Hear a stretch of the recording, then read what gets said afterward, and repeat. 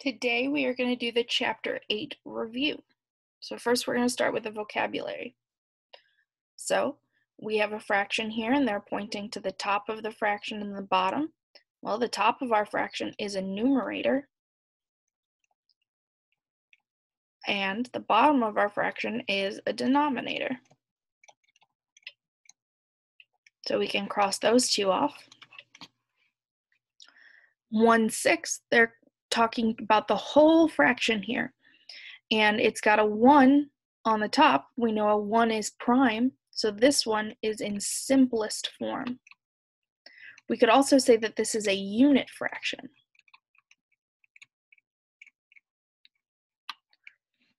Now we have 2/5 and 4/10. Well, out of all of these examples, it's going to be equivalent. But let's check to make sure. So if we multiply each side by 2, we get 4/10. So that makes them equivalent. Now we have 12/4. We know that if our numerator is greater than or equal to our denominator, then that is an improper fraction.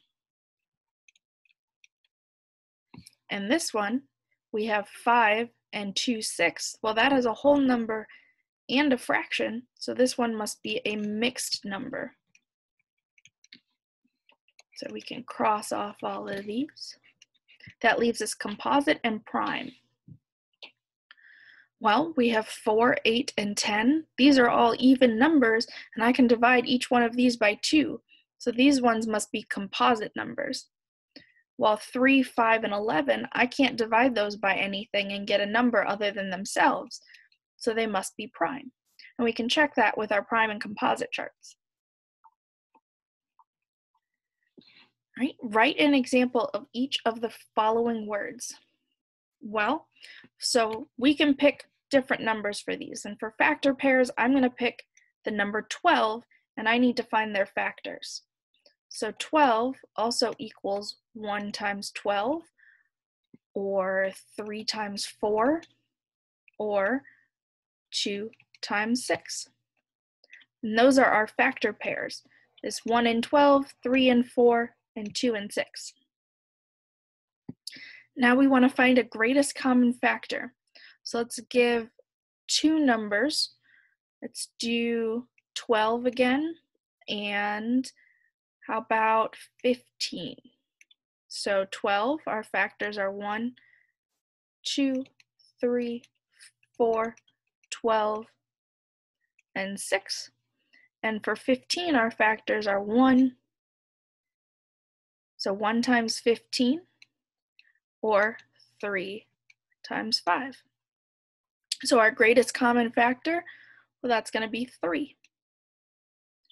What about least common multiple? So let's pick two other numbers. I'm going to pick 2 and 4. So let's find our multiples. 2, 4, 6, 8, 10, and so on.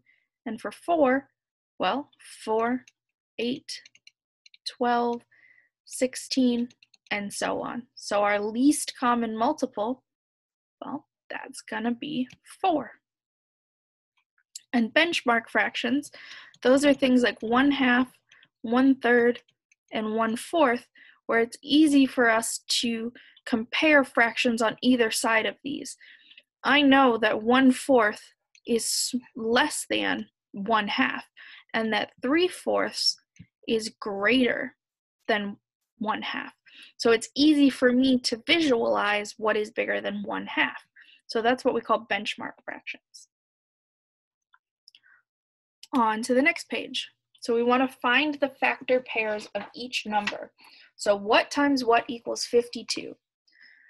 Well, we know for certain that 1 times 52 is 52. We also know that this is an even number, so 2 times something equals 52, and we can divide that in half. So 52 divided by 2, well, it's going to be 25 times 2 is 50. So that gives us 2 left and 2. So this is 25. 6. So 2 times 26. And then also we can divide this even more because 26 is even. So we can do 26 divided by 2. Well, we can do 20, that's by 10. And that gives us 6. And then we have 6, because 2 times 3 is 6. 6 minus 6 equals 0, 13. So 4 and 13. You can check that with a calculator. I don't expect you to know the factors of 52 right off the top of your head. Now let's do 36. This one I know you will know. So 1 times 36. It's an even number, so we can do 2. So half of 36 is 18. We can use our number line to find that. 36, well, 3 plus 6 equals 9. 9 divided by 3 is 3, so it's divisible by 3. We can use our divisibility rules to know that it can be divided by 3. So it's 3 times 12. That's on our multiplication chart. And then, well, 18 can still be divided, so we can multiply by 4. So 18 divided by 2 is 9. So 4 and 9 is another factor. And then 6 and 6, because that's one of our square numbers. That's one of those ones that's colored in the middle of our multiplication chart. Number 8, they give us a pretty easy hint that this is a prime number because they only give us one space. So 1 times 23 is 23. Now we need to tell whether each number is prime, composite, or neither. So you're going to want to use your chart here. 0 is one of those ones that's neither. 31, well, that's an odd number, and 3 plus 1 is 4. 4 isn't divisible by 3. So this one must be prime. And 62 is even. So this one is a composite number. On to the next part. So circle 2 fractions that are equivalent for each set of fractions. So we have 3/4, 9/6, and 9/12, and 2/6. So first, we're going to want to put all of these with the same denominator, or we can use our fraction bars. I'm going to put this first one in the same denominator. So 12 is going to be our denominator. So 3/4 times 3 over 3, because that's going to give us a denominator of 12. So 9/12. Are those equal? Yep. So 3/4 and 9/12 are equal. We can check that because 2/6, well, we multiply each side by 2 to get the denominator of 12. That's only 4/12, so this is not equal. Number 13, we can just use our 0 trick. We can erase these zeros and see that that gives us 4 over 10, which is equal to 4 over 10. Now on to number 14.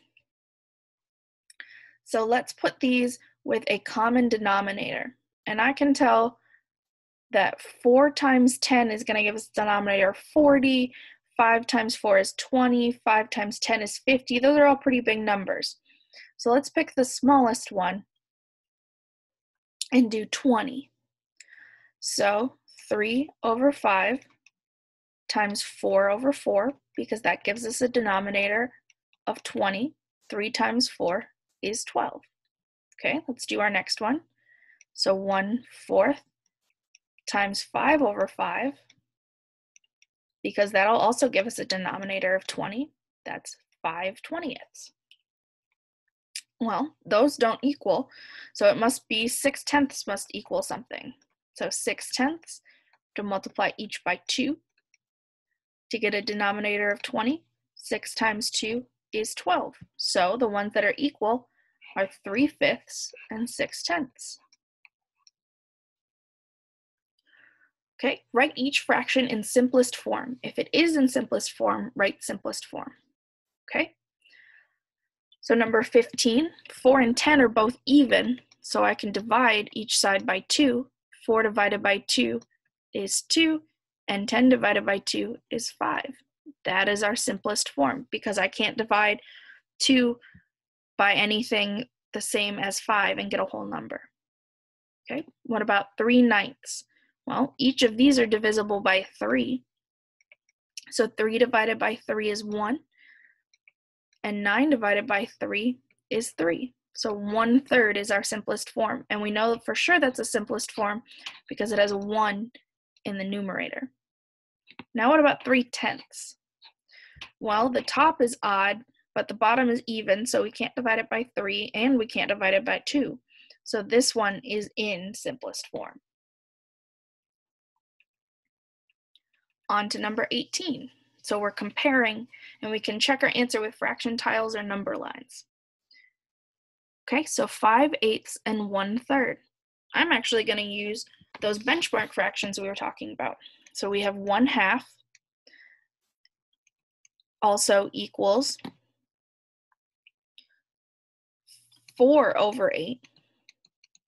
And so 4/8 is less than 5/8. And I know 1/3 is less than 1/2.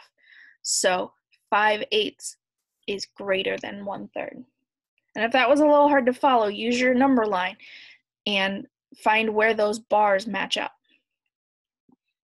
Now I have 1/5 and 4/6. Well, immediately I see that 1 is a greater number than 4, but that always doesn't count. So let's check with, we're going to put these with the same denominator.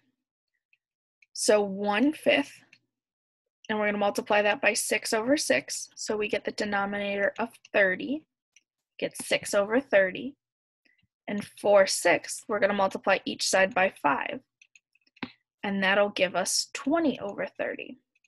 And by multiplying by the other number, we know we're going to get the same number on the denominator, so it's easy to compare. So 20/30 is much greater than 1/5. Now, 2/3 and 8/12. Well, let's simplify 8/12 down. If we divide each side by 4, because I know 8 is divisible by 4 because that gives us 2, and 12 is divisible by 4, that gives us 3, then we see that 2/3 is actually equal to 8/12. Those are equivalent fractions. Mrs. Evans has 13 pictures to hang on a wall. Is there any way she can arrange the pictures in rows other than 1 and 13, or 13 by 1, so that the same number of pictures are in each row? Tell whether 13 is a composite or prime number. Well, we could draw a model, but we could also look at our prime and composite chart and see that 13 is prime. So no, there is no other way for her to arrange these pictures because 13 is prime. So its only factors are 1 and 13. Number 22. There are 2/8 cups of peanuts and 1/4 a cup of walnuts. Is there a greater amount of peanuts or walnuts? Explain. So we have 2/8 and 1/4, and we have to find which one is bigger. Well, I know that if I multiply 4 by 2, I get 8. So we have the same denominator to make it easy for us to compare, and 2 times 1 is 2. So there's actually the same amount of walnuts and peanuts. Mia has 2 whole bananas and 1/5 of a third banana. Write an improper fraction that represents the amount of bananas she has. So first we have to find our mixed number.